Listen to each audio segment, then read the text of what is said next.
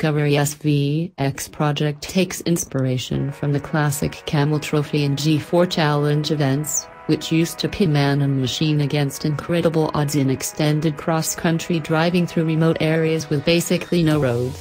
While both off-road events have been dead since 2000 and 2008, respectively, Land Rover has tried to infuse that adventurous spirit into the Discovery SVX.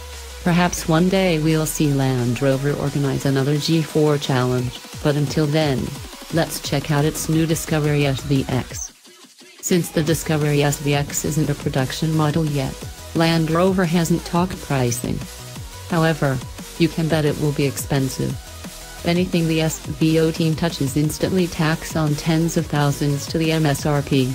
The base 2017 Discovery starts at $49,990 and the more luxury-minded HSE trim starts at $58,950. Adding the 5.0-liter supercharged V8, all the off-road tech, and the aesthetic upgrades will undoubtedly make the Discovery SVX start higher, perhaps around the $75,000 area.